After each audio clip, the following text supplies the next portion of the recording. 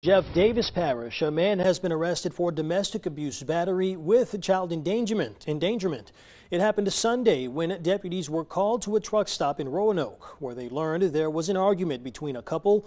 Witnesses say 29-year-old Michael Gilbert II pushed his girlfriend and pulled her hair.